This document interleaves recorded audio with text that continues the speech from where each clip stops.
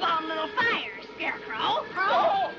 The views expressed on the following broadcasts do not necessarily reflect those of KHLT, Take 12 Radio, or our affiliates. The opinions on this show should not be considered as medical, psychological, or professional advice and are those of the host, co-host, and guest. Take 12 Radio and KHLT Recovery Broadcasting are not affiliated with any particular 12-step fellowship. And now, here are your co-hosts, Eve D., Bruce H., and the Monty'man.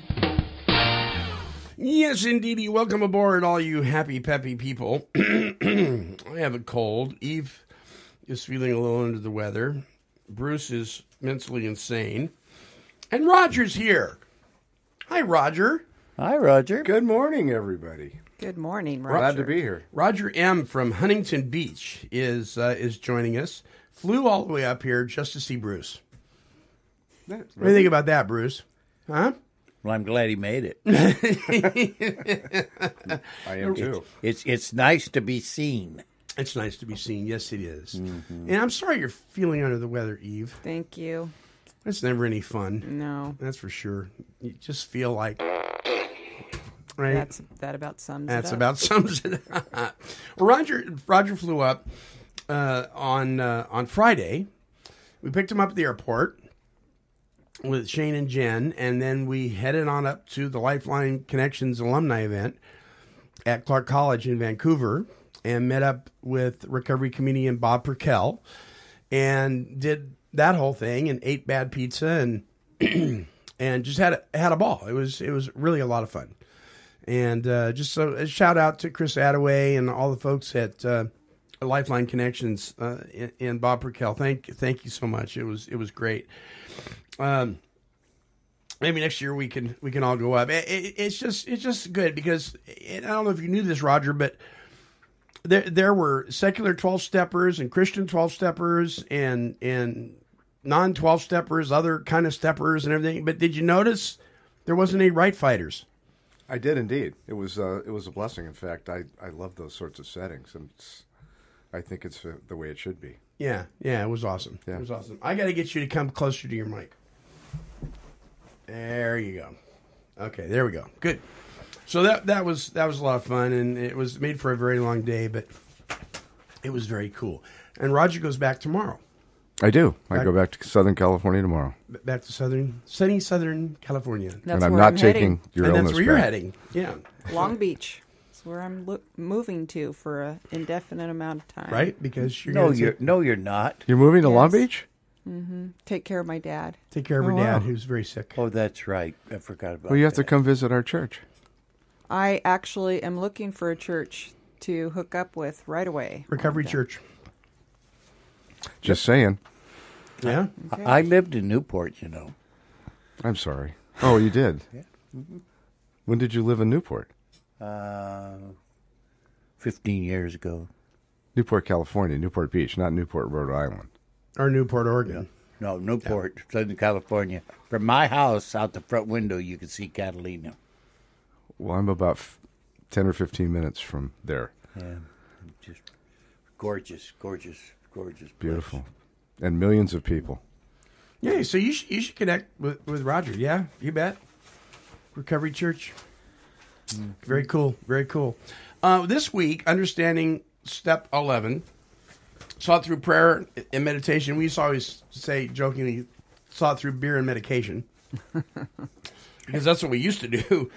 And it wasn't to improve our conscious contact with God. Although I will say, if you were grew up in the 60s, it was. We're going to take this drug or whatever and find God. And some people claim they did. Mm-hmm. I never did. I just ended up waking up someplace I didn't know how I got there. Actually, I did, but it wasn't the way I thought it was going to happen. There you go. Mm-hmm. Yeah. So we're going to be talking about step 11, improving our conscious contact with God as we understood it, praying only for knowledge of His will and the power to carry that out. And so it's fun to have Roger with us. Roger's helping us co-host this show, and he's going to help co-host Friday's show, which we take later on today too. So this Friday coming up is a gentleman by the name of Rocky Rosen. He is the cigarette whisperer. That's what I thought. Yeah, so did I. I went cigarette whisperer. Yeah. So Rocky claims that he can get you to quit smoking in about 5 days and never ever go back. So we're going to find out what that's all about. So if you're out there and you're curious,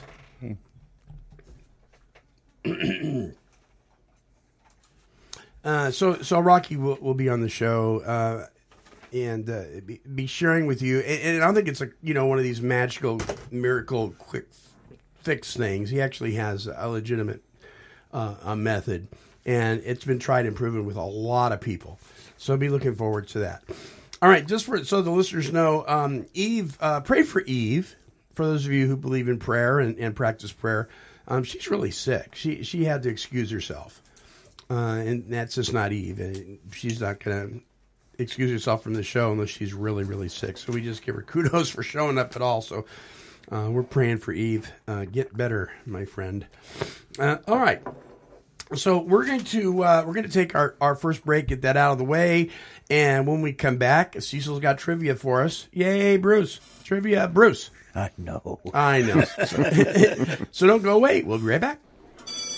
When you hear that bell, you'll know it's time for Recovery 101. Recovery 101 with Bruce, Shelley, and Mark is a recovery broadcast based loosely on 12-step recovery programs. But it's less like a meeting and more like going to coffee afterwards. You know, the meeting after the meeting. Ooh. Your host used to suffer from insanity, but now they absolutely, unapologetically enjoy it. That's right. For incredible fun and informative recovery radio, tune in to Recovery 101 at recovery101.net on your internet dial.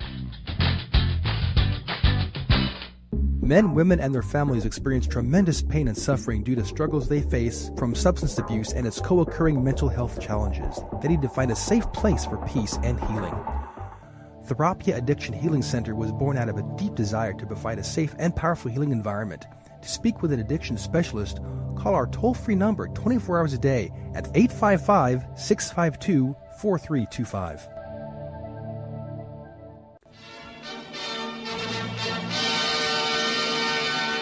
And now, it's the Quiz of the Week. Well, that's right, Monty'man. We have Roger with us this week, and we're going to see if we can stop in on some Take 12 recovery trivia, brought to you this week by the 12-Step Gazette. Visit their website at 12stepgazette.com. That's right. It's Bruce's favorite show. Did he say he was actually going to try to stump the co-host, Roger? Yeah. Oh, thank you, Cecil, for not picking on me today. Well, we know something you don't know, but I'll tell you what that is later. Okay. You're going to be really mad at me. All right, here is Take 12 trivia question number 1. Okay, we have two 11-step trivia questions and two useless trivia questions. Number 1, step 11 states that we should not be shy of what? Here are your choices. A, spirituality, B, prayer, or C, carrying the message. Roger? Prayer. B, prayer. What do you say, Bruce? We should not be shy? Yes. We should not be shy of what? Matter of prayer, I believe, too. Prayer? All right, you both get a bell. Yay, got that right. Number 2, in The Wizard of Oz, there's a reference to lions, tigers, and bears. In the Big Book, in step 11, there's a reference to worry, remorse, and... Worry, remorse, anxious. It's something we need to be careful of not falling into. Worry, remorse, and... reflection, morbid reflection. Okay, what do you say? Morbid reflection. You both are correct. Very good. All right. Useless trivia I'm question. glad you explained that to me. Useless trivia question. This is number 3. When walking a cow... I don't walk cows. Cecil, I don't walk cows. When walking a cow, they will follow you most everywhere except... excuse me. A, into water. B, to the edge of a cliff, or C, downstairs? Bruce? Well, what in the world? I don't believe a cow would go downstairs. What do you say, Roger? I don't believe a cow would go downstairs you either. guys are correct. They won't go downstairs. But they will go upstairs, surprisingly enough. Move like a cow, Bruce.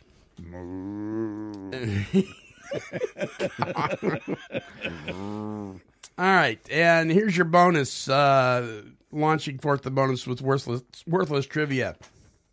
There are no words in the dictionary that rhyme with the words orange, purple, silver, or month. What? There are no words in the dictionary that rhyme with the words orange, purple, silver, or month. Is that true or false, Bruce? I have no clue.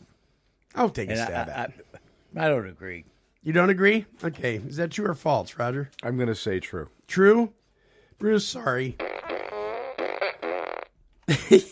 And Roger gets a bell. Very good. No words that rhyme with them, huh? Nope, no words. Not in the dictionary. They rhyme with orange, purple, silver, or month. Well, there you go. Yeah. That takes care of Take 12 Trivia for this week. Aren't you glad, Bruce? I'm going to look that up. All right, we will be right back with the topic, Understanding Step 11. As soon as this runs out. All right, don't go away. Christ-centered faith-based solutions for youth, adults, and families struggling with life-controlling problems such as addiction. Drugs and alcohol allowed me to let go of the bundle of fears that were always with me, even if it was just for a little while.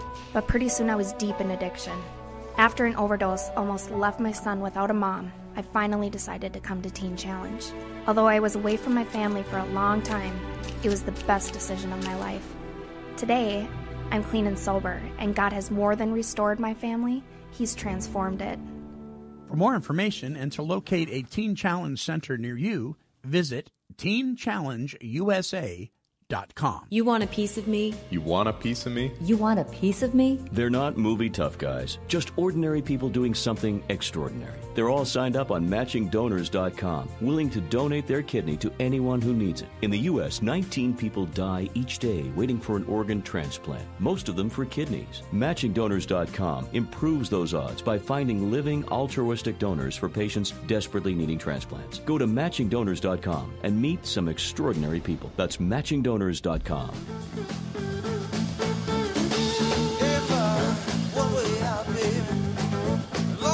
Can't go out the door. One way out there. Welcome back to the show. One way out. One way out. If you haven't found that way out yet, let me encourage you that there most literally is a way out. And, one of the questions I ask in my office at the church when I talk to people, and I know Bruce asks this too when people talk to him about, gosh, I want to stop drinking. And the question is, what if you can't? Mm-hmm. What if you can't? And we just may have a solution for that. There may be one way out, right, Bruce? Yeah. So that's the good news. That's the good news. So when we realize that we're hopeless and we don't know what that one way out is, that could be a good place to be. You want to open the book up to page 45, and it'll tell you what the book's about, Yeah. And that's the way out. The way out. Well, listen, we're talking about understanding Step 11 this week. Step 11 states, sought through prayer and meditation to improve our conscious contact with God as we understood Him. Again, reminding you, as we understood Him is a progressive thing. It's like I'm thinking about the milk I'm going to buy as I walk to the store. It's not as I create God out of my understanding. Please don't get confused about that. Praying only. Well, that's a pretty strong statement. Praying only for knowledge of His will for us and the power to carry that out. And Bruce, I'm going to let you take off on this, but I just want to say before you do, we don't, this is strong language. Praying only for His will, because we have ours getting in the way even when we pray. Much of the time. And we'll talk a little bit more about that. But Bruce, I want you to go ahead and launch us forth on step 11. Well, let's go right back and start from the very front to improve our conscious contact. Mm-hmm. I think that's the terminology we'll use for right now. And where people get confused, I think, is they believe that part of step 11 is step 10. And that's where they take this review. Of the night and then the day, and they do that, and they think that's step 10. They're wrong. They don't understand step 10 or step 11. And you talked about that last week, that step 10 is very possibly the most misunderstood step, and step 11 comes right behind it. Or they'll say to you, well, I used 11 to do 10. And it's because you've misunderstood the step. Step 10 is about growing, and it's about, improving our relationship. And we do that by looking at ourselves and like doing from 4 to 9. Mm-hmm. You continue to do that as a way of living, and Right. it should continue for a lifetime, it says. So we use that as a method by which to look at ourselves, where we can go to God with a different heart, with a humbleness that we've never had before. So what I believe step 11 is all about is to grow in that conscious contact with Him. So at night, you think about the day, and what you could have done better, and you thank Him for it. And you're able to go to bed with peace, so it's in its right order, because we think it's out of order. Then when we wake up, we've already reviewed that and knew we did, and we ask Him to guide us and to help us be a better man and to set right those things that which we can. Mm-hmm. You see that from the day before. So we set out, and what we're trying to do, if you just stop that, is grow our conscious contact with Him, learn to trust Him, learn to walk with Him, however you want to word it. See, that's what step 11 is about growing. If it's our spiritual condition is what keeps us sober, this is how we learn to grow, for we can stay sober. Okay? And we grow in that relationship. We're not going to, if we learn to trust and to walk with God, our attitude with Him and who He is going to change as we develop this relationship. It's a spiritual thing. Yeah. And I believe that's what step 11 is all about. And that's why it has what it does. And, of course, it goes into the other thing. But the very first part of that's the important part. It's about growing. Yeah. In that relationship with Him. And that's what step 11 is all about. It's not step 10. It's not using step 11 to do step 10. Right. It's step in itself. Right. See? And this, once again, is a continuing to grow step. This is not a maintenance step. Right. Well, and we misunderstand that a lot. Yeah, that's hard for guys like you and me, because right. You see, but people say that, and then we want to get in these arguments about that. Right. I've long since stopped that yeah, one, but I agree with you. Yeah. It's a growth. It's not, I don't like maintenance. You're just not polishing the car in the garage and maintaining it. You're actually driving the thing around. Yeah. Yeah, you're moving, you're growing, you're progressing. So there's another piece in there. It says this, and then I'm going to let the other co-host talk a little bit here. It says, go to your priests, your rabbis, and your ministers, and ask them for other, material to read. So I did that. Mm-hmm. And they gave me the Bible in my case. Yeah. Okay?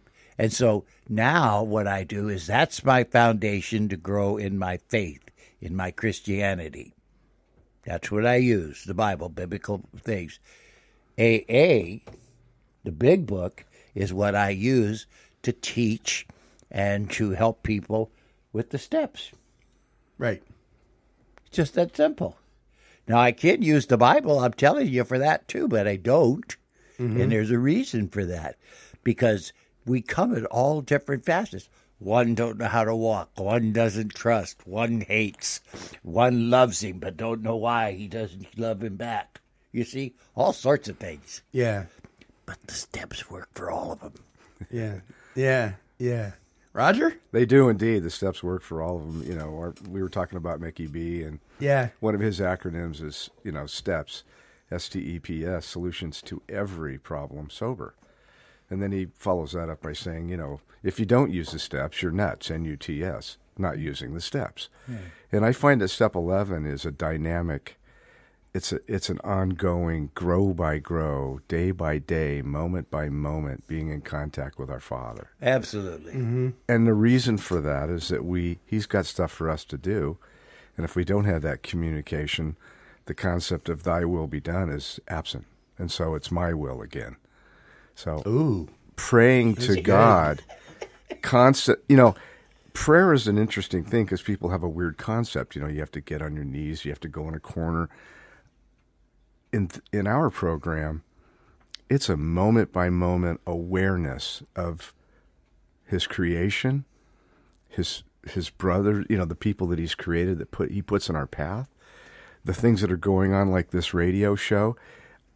I'm so grateful to be part of all of this, and without the 12 steps, I wouldn't have been. I would have missed all of this wonder. And so I just walk around being blessed and grateful, thanking God all the time. People ask me, how are you, Roger? And I go, I'm blessed. And then sometimes I'll say, even when I don't think so. Because even when I don't think so, the fact of the matter is I am. And so we were talking earlier about gray and, gray, black and white and gray. And I know that I know today. Right. And I didn't know what I didn't know when I got here, but I thought I did. Yeah. I say that just a little differently, but I think I'm saying the very same thing Roger is saying. And what I say is that if I do these 12 steps, if I apply these principles in my life, then I see my need for God. Right. Amen. See? Right. And that's what Roger's saying. He prays. He talks to him. He grows with him. It's like if you have a relationship with your father on earth or your best friend or your wife, whoever, you're talking to him all the time. It's a two-way thing. So we're praying to him and meditating as being quiet so we can hear him. And then we're in this community, in our case, Alcoholics Anonymous. He's talking to us all the time at every meeting, or wherever we go, or working with a sponsee, or whatever it might be. If I've done this, and I've got that sort of relationship, and I'm doing that, don't you think I'm going to treat Roger differently? Yes. Yes. Than I would if I didn't, if I wanted my own selfish needs met. If I was more worried about my agenda than Roger's agenda. Which goes back to the point you were talking about, anonymity. Caring enough about the other person to put your stuff aside. Yeah. And that's not what we usually default to. Oh. Our nature is looking out for us. Exactly. Yeah. See, that's why people like Roger, when he's talking, he's talking about recovery and the beauty of it because he understands what's behind him. Yeah.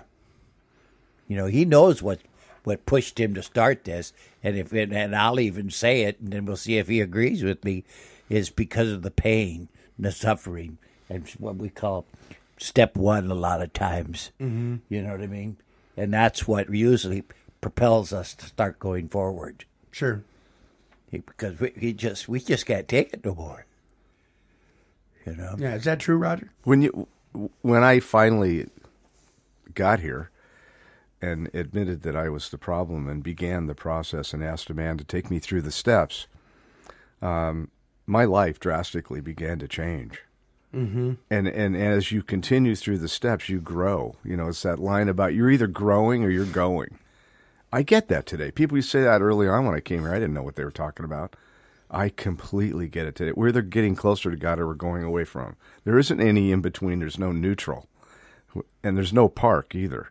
We're either going or we're growing. We're going one way or the other. Yeah. No park, did you hear him? Yeah. No, yeah. Yeah.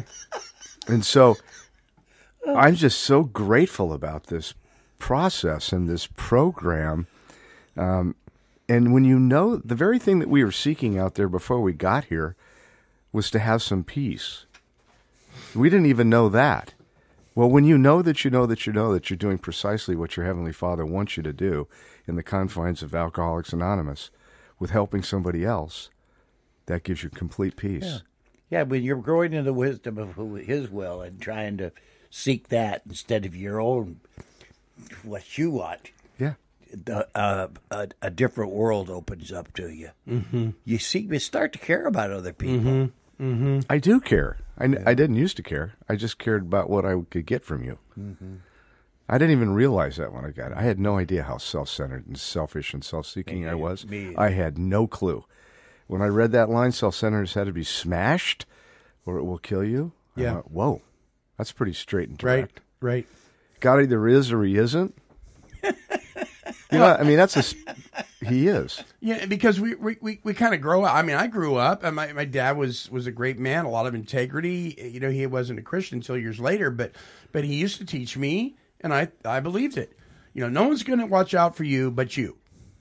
So that taught me self-reliance, and self-reliance almost killed me. And people, if you're sitting around and somebody's telling you the lies that you have to be so old or you can't be a young person or you have to have experienced all this horror before you could have this thing.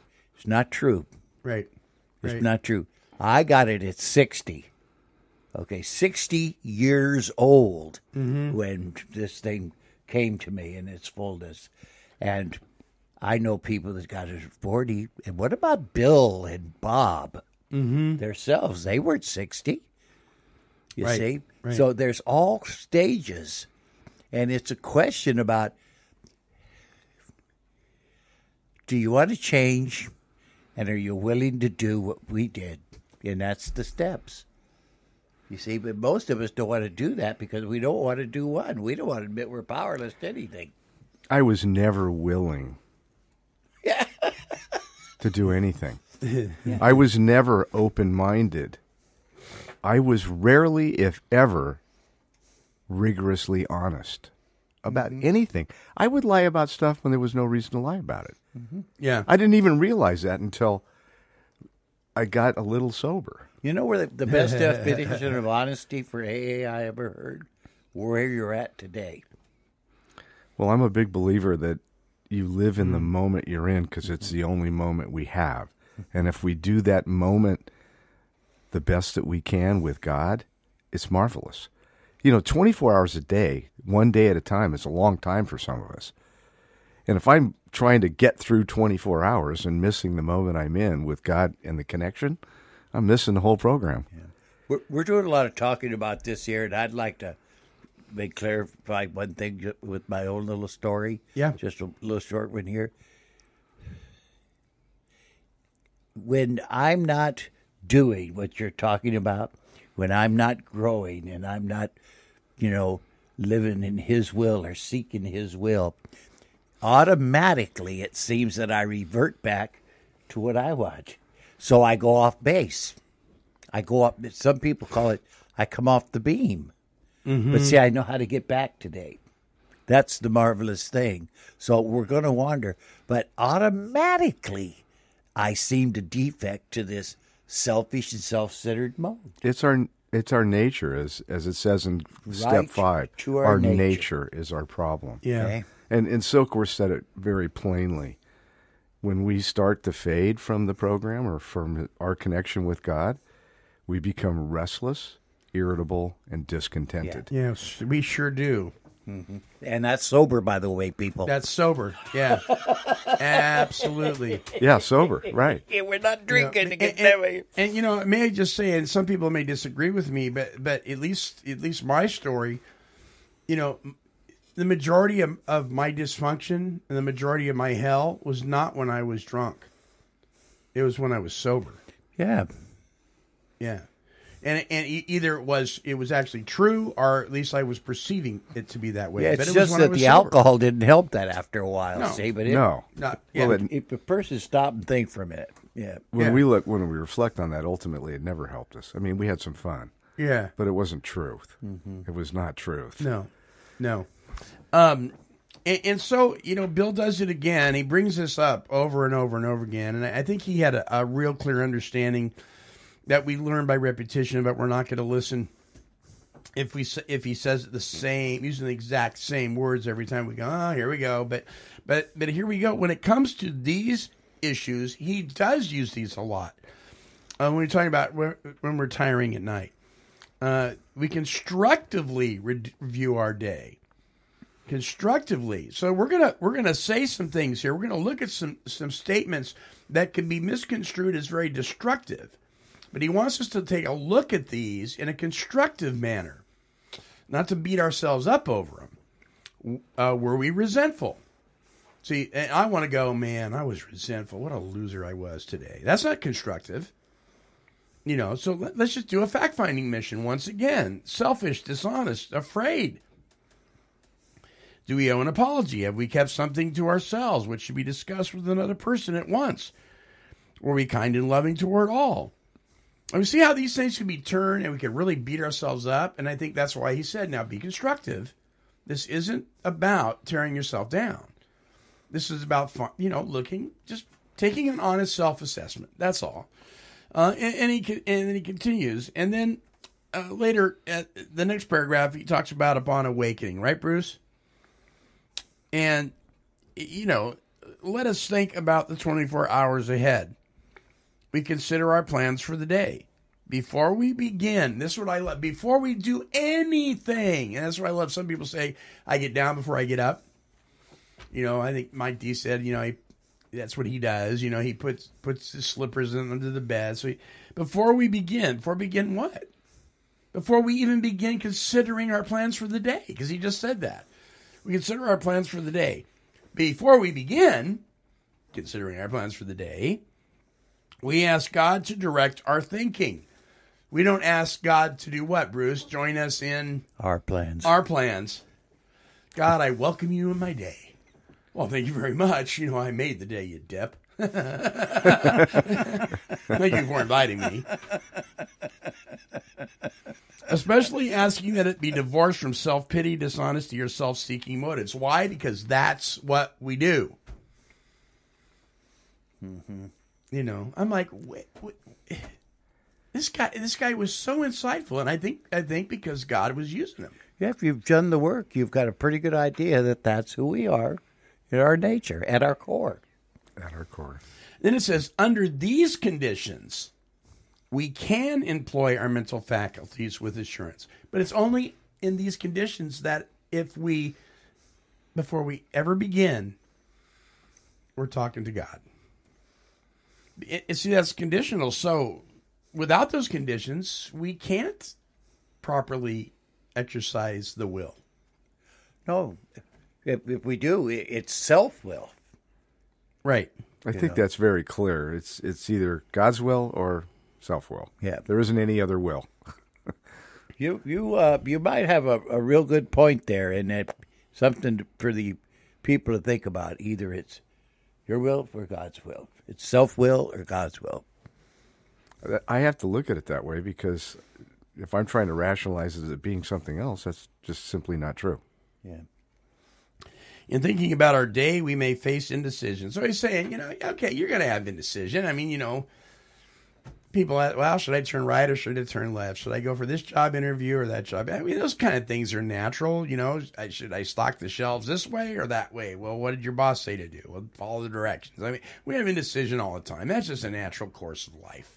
You know what I find fun about that today, though, is that it becomes an adventure. It does. When I'm looking at, God, I don't know which way to go or what to do, but I'm going to rely upon you, then I'm going to keep the feet moving forward and watch him work. And then it becomes this, oh, that's so cool. It's like I didn't have to figure that out. I just had to be moving forwards.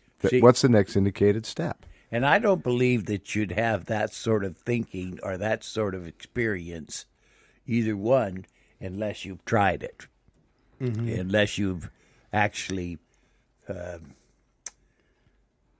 done the work and tried to build this relationship. If you don't have, look, all of us got to the fellowship because we ran our own deal. Yeah. Self-will run riot was our motto. Right. We didn't even know that. Right. We didn't even know what that meant when I got here. I didn't know what it meant. No. But after so much of that, the more willingness we are to surrender to him and seek his will and apply the principles of the program, the more free I become. Why would I not want to do that? Every time I do it, regardless of whether there's pain involved or not, I never regret it. I've never regretted doing God's will. It may have been painful, so yeah. I mean, that's part of learning the process. If you don't go through pain and suffering, how do you share with a newcomer? How can you relate to where they're at? Right. So I think you make it an adventure, and it becomes exciting. I don't think we're saying we're all joyful and happy as we're going through some of these experiences, but we don't regret them. And there's peace inside. Yeah. You can see the benefit, and the more you do this, the more you can see the benefit of it. And you can always resort to self-will and see how it works. So I do a lot of I do a lot of praying like this. Father, if you want me to accomplish this, to stay the course, give me the strength. Remember what it said in this? The strength to do his will and in the power to carry it out. To his will and the power to carry it out. Sometimes I just need the strength to get through it. Absolutely. Yeah. Yeah. This reminds me of our friend Pastor Saeed, who was released from his captors here just recently. And a message I gave it at our former church years ago that, if we're going around all the time, wanting God to heal us of everything. And imagine this. What if we all got healed of every infirmity, every body ache, every situation that happened, and we all got healed except for one guy? Who would minister to that one guy? Who could identify with that one guy? Nobody. And here we had this pastor who did nothing wrong except for love God. And he's sitting in what was it, North Korea? Or Vietnam? Or no, he was in Iran. Oh, that's right, an Iranian prison. Yeah, because of his belief in the gospel. Beaten. I mean, they would beat him silly, and then he would turn around and hug them. And he would never once did he ask for God to deliver him from the prison. Doesn't mean he didn't want to be out of there, but never once did he ask for God. What he asked was, allow me this golden opportunity to share your love. When Paul, they chained him up, to a garden. What did he do? Yeah. Started singing hymns. Yeah. Yeah. Yeah. It's crazy. So if you're going through the ringer, some of you are going to be really mad at this, but it might be the most blessed thing you experience. Here's one that my spiritual advisor told me. He says, be thankful for these things that come at you as opportunities to grow. Absolutely. And that's really hard to do, but stop and think about this. I had 45 years of addiction, and God took that and used that to help others. Mm-hmm. Now, I don't want people to go out and go through 45 years, of addiction, but you see, if he can do that, what can't he do? I've learned over the years that I had to stop being the victim of circumstance or anything. And when I stopped being the victim, I could say, why, God? That's a victim's perspective. No, the question is, what are you trying to teach me, Lord? I want to learn. This isn't fun, and it's painful, but I know you're trying to teach me something. So if I learn the lesson that you have for me, I then have some experience, strength, and hope to pass on to someone else. Sure. You bet. I want to jump ahead here to an area that seems to be much confusion around, and this is the whole idea of that I was taught early on in the fellowship, not from the program, not from the book, but in the fellowship, and it was wrong, and I didn't know that. I believed what I was told. Never pray for yourself. That's what I was told. And I heard people say, I don't pray for myself anymore. As if that was this great, humble attitude, And in step 11, and it talks about this, it says we usually conclude the period of meditation with a prayer that we be talking about meditation. And by the way, if you know how to worry, you know how to meditate. So if you say, I don't know how to meditate, well, if you're worried about something, yeah, well, you do. It's just you've got the wrong focus. The prayer that we be showing all through the day, and there's that attitude of prayer all day long. And there's that whole idea, the biblical principle, pray without ceasing. Doesn't mean that you're praying out loud constantly while you're walking down the street. Someone's going to probably put you in a white suit if you're doing that constantly. But it means this attitude of prayer to be showing all through the day what our next step is to be, that we be given whatever we need to take care of such problems. We ask especially for freedom from self-will. So that means there's other things we're asking for, but we especially ask for that because when we're bound by self-will, then we can't be of great usefulness to God and our fellows. So we ask especially for freedom from self-will and are careful to make no request for ourselves only. That's the key word there. Mm-hmm. We may ask for ourselves, however, if others will be helped. Yeah.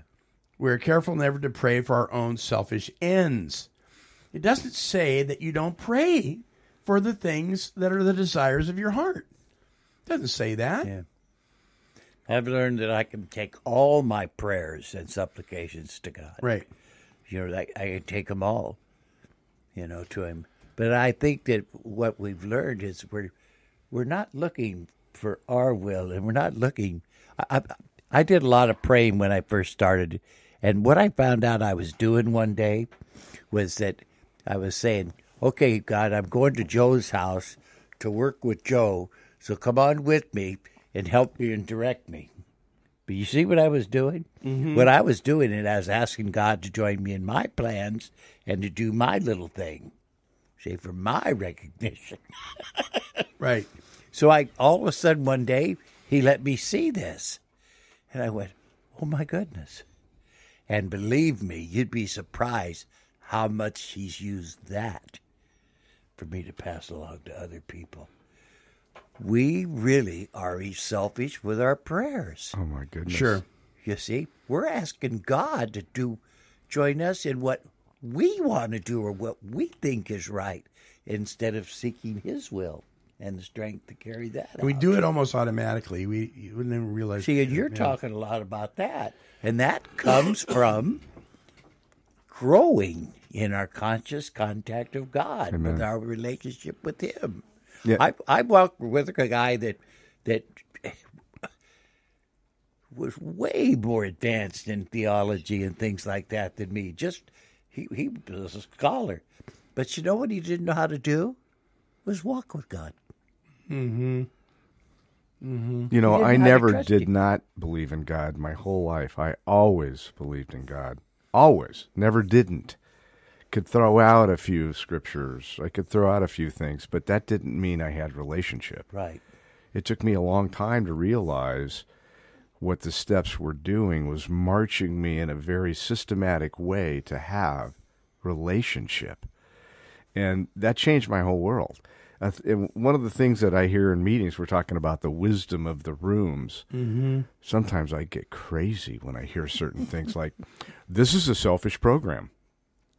I'm like, no, it's not a selfish program. That will kill us. It says self-centeredness has to be smashed or it will kill us. So it can't be a selfish program. It's a selfless program. But there's so many things they pull a sentence or a word out of the program, out of the book, and they turn it into something it's not. Yeah, they build a doctrine around They it. build a dogma or a doctrine. And we all know some, what would you call them? Lone Ranger theologians out there that will take one scripture verse and build an entire ministry around one scripture verse. Same thing. And it's same kind of thing. Yeah. Same kind of thing. Yeah. It's like one day at a time. They'll take one day at a time, that platitude, one day at a time that's off the wall, and they'll say, well, I don't know if I'm going to drink tomorrow or not. It's just one day at a time. Yeah. Well, the book says you have to be done for good and for all. If you taste the kind of peace and the kind of freedom that Roger is talking about, that will make you the kind of individual that never wants to be in bondage again. Right. I firmly believe that, which is what I think Dr. Bob and Bill and the writers of our beautiful book were saying. Mm-hmm. You come and taste and enjoy this, you'll want to give it one of my favorite lines is in the Alcoholic Number 3 story where Bill's, he's with Bill and Henrietta in their kitchen, right? Bill Dotson, Alcoholic Number 3, and Bill's in his kitchen. And Bill Dotson said, I wanted to know what Bill and Bob had, that this relief, this sense of peace they had. Mm-hmm. And Bill Wilson looked at Henrietta and said, I'm so grateful that the Lord has cured me of this terrible disease. I just want to keep telling people about it. Yeah. There's something else that happens to us, that we get old. And I've suffered a lot of things because of that. I can't have operations because of my heart and all these sort of things. But now watch this, what the Lord has given me and what Alcoholics Anonymous and the method. I have a fellowship that's built up around me today, that's growing around me, that God showed me how to have a relationship. And I'm being held accountable in a way that I never was before. So I take this medication, and if I take it more than 3 or 4 days straight, then I let other people know that, then they become aware, and they walk with me, and I back away for a few days, even if I'm in pain, because never again do I want to be in bondage to something. The only thing that I was ever placed in bondage to in my life was a spiritual life, and it set me free. But everything else has been just absolutely horrible. I couldn't agree more. Be in bondage to my wife. Yeah. It ruined my marriage. To be in bondage to drugs. Just got me in a world of trouble and sent me to the penitentiary. Yeah. See? But this thing will set you free. You want to be free, or you want to be in bondage? It's a simple question. Yeah, it's a yes or no answer. You want to be free, you want to be in bondage. How free do you want to be? How free do you want to be? The thing that's so great about this step that a lot of people can't even conceive of, because it's all about us. We think it's all about us. This whole journey, actually, from being totally convinced, was all along God's plan to prepare us to help others. This wasn't about us getting sober. Now, we couldn't help others if we were drunk. We had to get that out of the way. But this is all preparation for step 12. This is all preparation for being of maximum service to God and our fellows. That's what this is about. And we can't do that unless we are walking with the creator of the universe. We're not going to be of maximum service. We may serve to a degree, like the guy that pours the coffee, or the person that's the GSR, or the guy that welcomes you at the door. They serve to a degree. But without a walking, living relationship with your creator, you're not going to be of maximum service. Maximum service. And this is in preparation. We're getting ready to be a maximum service. If you're actually doing this and you're learning to a form of humility. Yeah. See, I don't even say it all. I know. See, and you're doing that. Well, then he's learning. He's able to work in and through you. See, but he's going to resist you if you're prideful. Yeah. See, he just seems to doesn't want to work that way. It's not that he can't. No. Oh, he can do anything he wants, but he won't. Yeah. That's not because his he nature. resists the proud. Mm-hmm. See, and there's a reason for that, and it's, humility is something to be desired. It really is. But we don't see it. See, it's upside down and backwards. Yeah. So, Yeah. Go ahead, Monty. Yeah. I know we're. Well, I was just going to say, and I love the way he concludes this, and we've skipped over some pieces here, but I think we get the bulk of the message here in step 11, and he says it again, and this is not to beat ourselves up. We alcoholics are undisciplined. Yeah.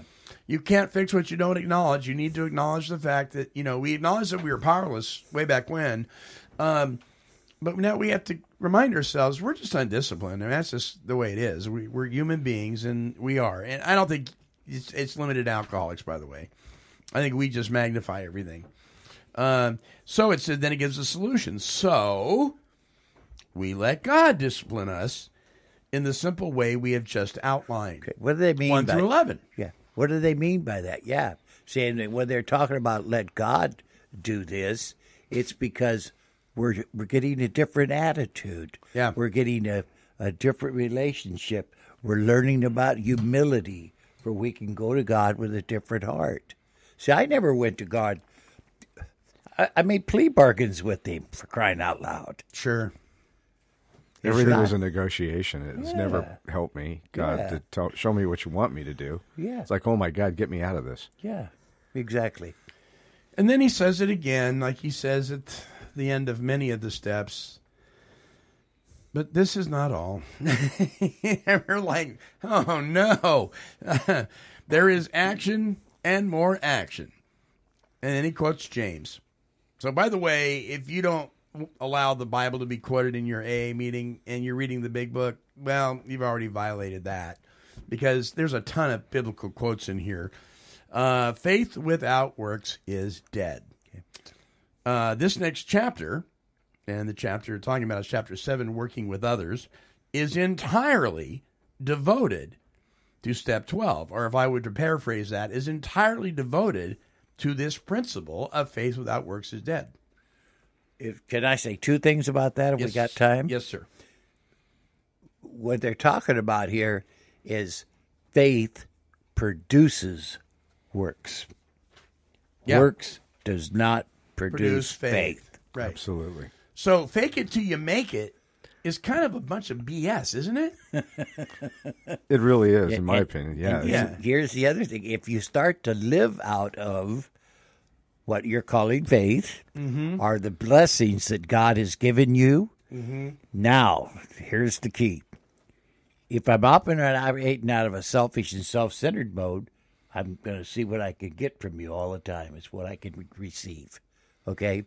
But if I'm operating out of an altruistic movement, and out of the blessings that's already been given me, you said it.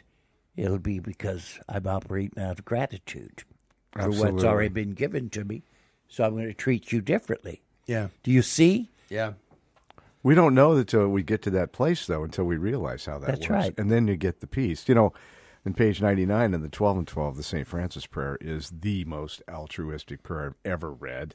And, of course, Dr. Bob used to read, Sermon on the Mount, frequently and accurate, along with the chapter of love. And that needs to be at the core of our program. Right. Yeah. It's in giving that you receive.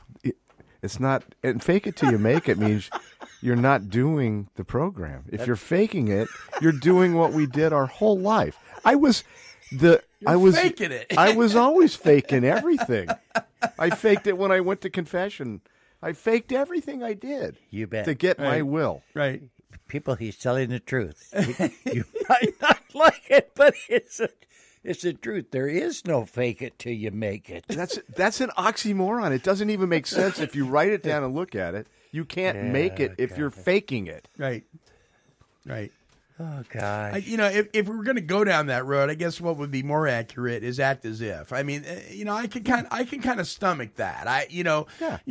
Put your foot out there. That's different. Take the step of faith, and put your foot out there.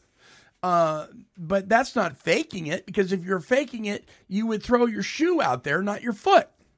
That would be faking it. Exactly. You know, I put my foot out there. Well, there's no action involved in faking it. It's just you're manipulating. Yeah, it's what a we always manipulation. did. I love it. I want to manipulate the situation to make you think I'm doing it, but I'm not. I'm faking it. Yeah, and what are we here for now? The back step is almost as big as one.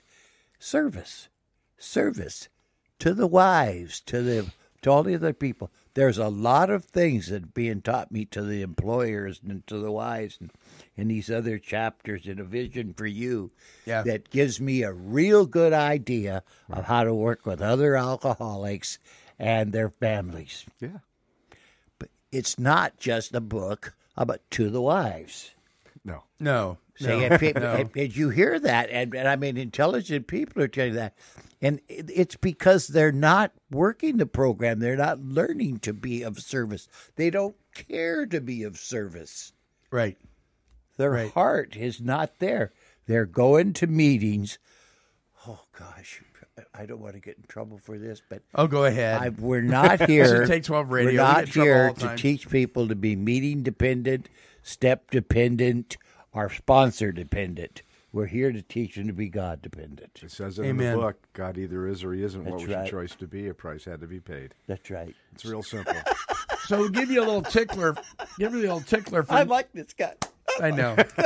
Thank you, Lord. I'm going to get him a Learjet and he can fly up here every week. I'm flying home with him.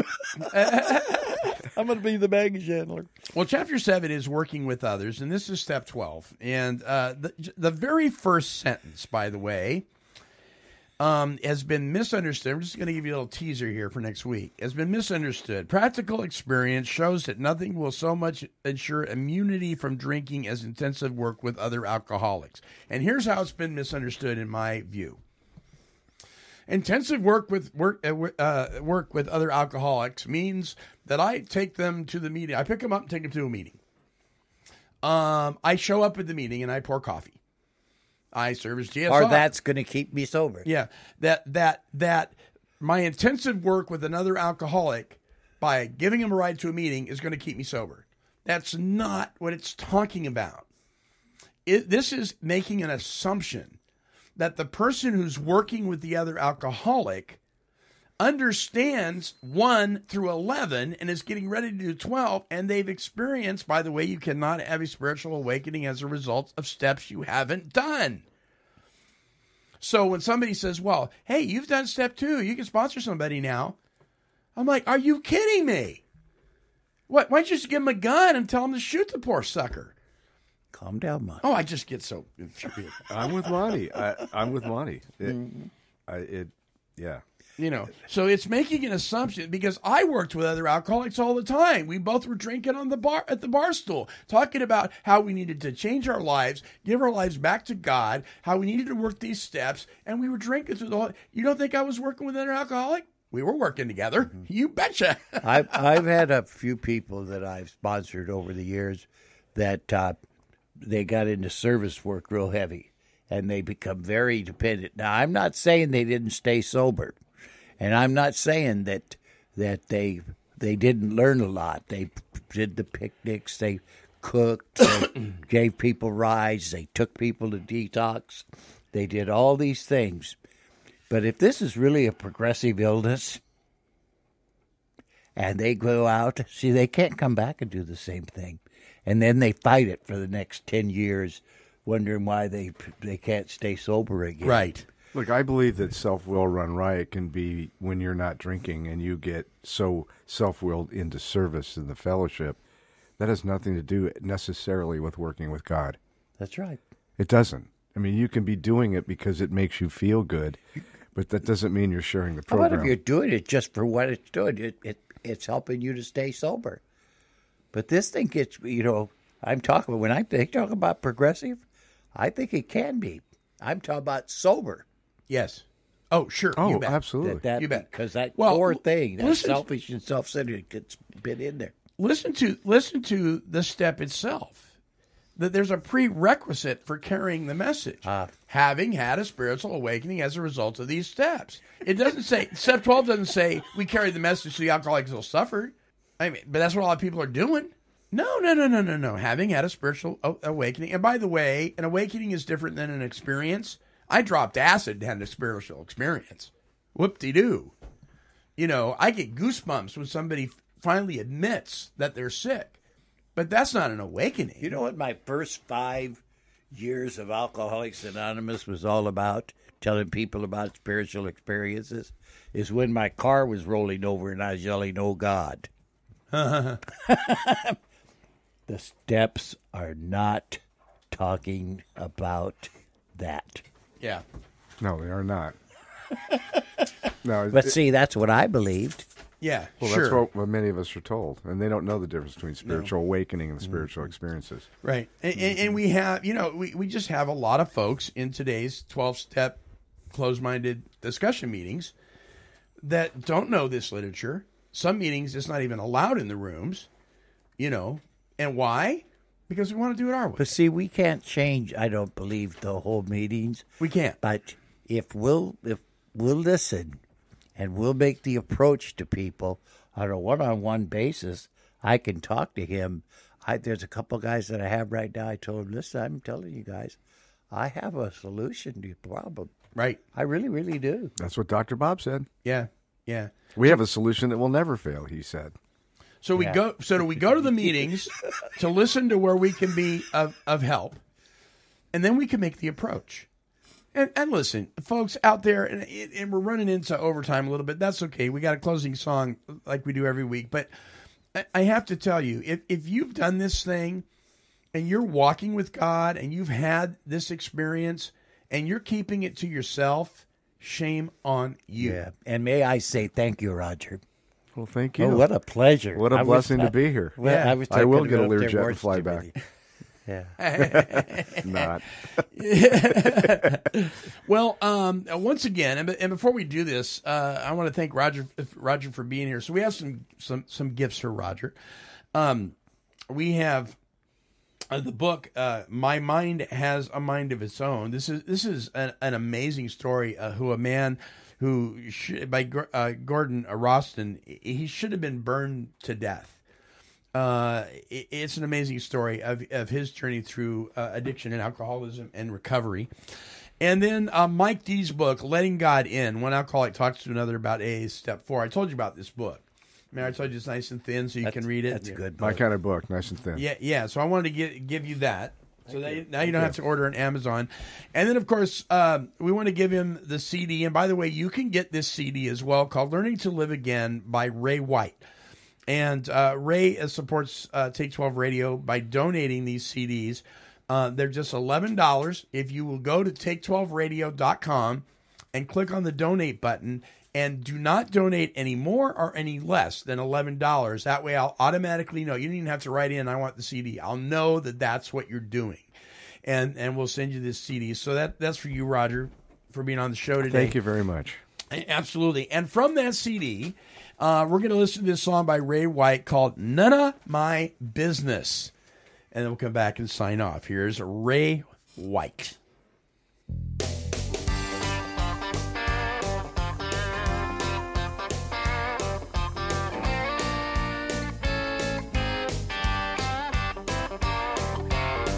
They tell me you've been talking. You don't like the way I'm walking down this road of recovery. I know what you've been saying. It's just a game I'm playing on my way to reality.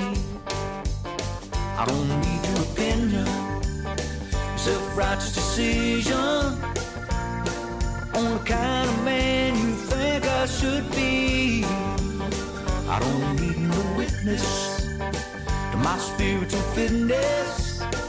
Ain't none of my business what you think about me.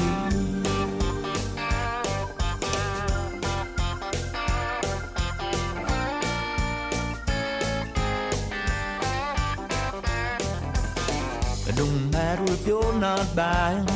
Simple fact that I'm just trying to regain some happiness. So go ahead with your condemnation.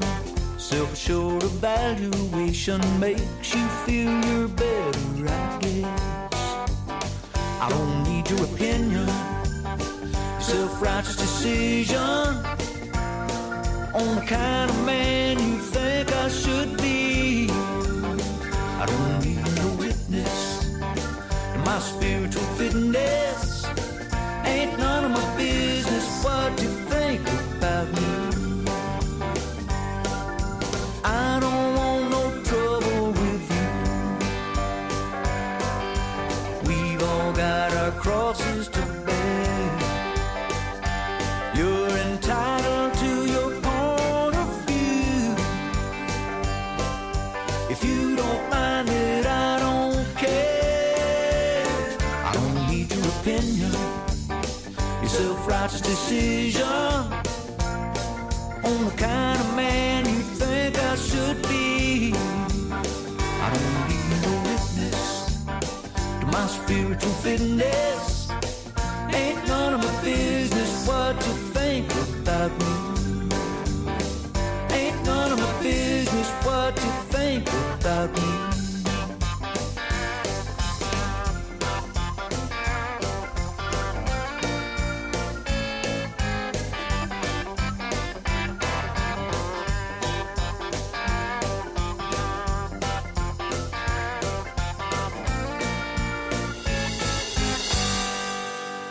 All right, until our next broadcast, this is the Monty'man along with Bruce, Roger, and please pray for Eve. We're wishing God's perfect serenity for you. Bye-bye now.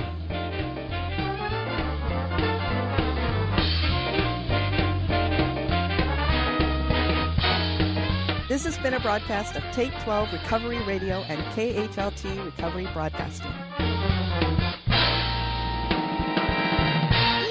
Kitty, kitty, kitty, kitty.